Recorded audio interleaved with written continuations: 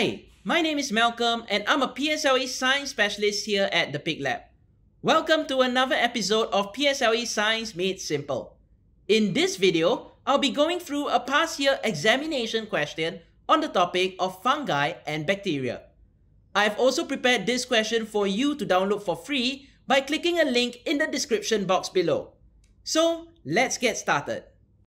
Question 7. Martin set up an experiment to find out what are the best conditions to grow bread mold as shown below. Now they told us that the slices of bread were placed in sealed bags in all 4 setups. So now they want us to find out in which of the above setups would the bread mold most likely appear first. Now to answer this question, let's recall bread mold belongs to which group of living things? We know that bread mold is a type of fungi. And think about this, if you want the fungi to grow, what does it need? It must need water, oxygen, and warmth. So let's write this out. If you want the bread mold to appear first, it needs water, oxygen, and warmth. So what's an easy way to remember this? Just remember the word wow. So W stands for water, O is oxygen, and the last W is warmth. So with this understanding, let's take a look at each of the setups and see which one has all 3 conditions. So I'm going to take a look at setup A first, and I'm going to write the conditions, water, oxygen, and warmth at the side. So let's check. Does the bread in setup A have water present? Now, if you look at the bread that was used, it was toasted. Now, if you have eaten toasted bread before, how does it feel? When you bite it in your mouth, it is soft or crunchy? We know it is crunchy. So because it is crunchy, that means is there water inside or is it dry? This actually tells us that it must be dry. And because it's dry, is there any water? No. But is there oxygen? Now, I know what some of you are thinking. Since the slices of bread were placed in sealed bags, you would think that there is no oxygen. But is that true? No. It is true when it's sealed, oxygen from the surroundings cannot go in. But is there still oxygen inside the bag? Yes, so we should put a tick. And is there warmth?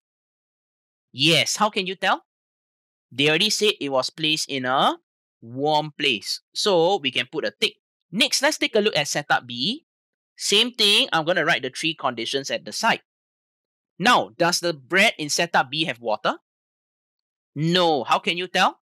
The bread was toasted. And remember, toasted bread means it is dry. So we can cross out for water. Is there oxygen? Yes, there is still oxygen in the bag. And lastly, is there warmth? No. How can you tell? You can see this bread was placed in a cold place. So I can cross out for warmth. Now let's move on to setup C. Same thing, let's write the 3 conditions at the side. Now, does this bread have water? Answer is yes. How can you tell? If you look at the bread used, was the bread toasted?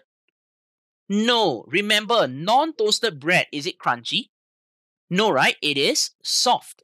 And because it is soft, it means there is water present in the bread. So we can put a tick. Is there oxygen? Yes. Is there warmth? Yes, we already saw it was placed in a warm place. So we can put a tick for warmth. Now, what about for setup D? Same thing, let's write out the 3 conditions. Is there water present? Yes, because the bread was not toasted. So there is water. Is there oxygen? Yes. What about warmth? No, there is no warmth because if you look at the bread, where was it placed at? It was placed in a cold place. So taking a look at all 4 setups, which is the one that has all 3 conditions present? We can see it is setup C. So what should be the answer for where bread mold will most likely appear first? It must be setup C. Therefore, the correct answer must be number 3. Thank you for watching. I hope you have enjoyed this video. If you found this video useful, do give us a thumbs up. If you'd like to check out more videos by us, do click on the links on the right hand side. Last but not least, don't forget to subscribe to our channel for more interesting videos. Thank you, and I'll see you guys next time. Bye!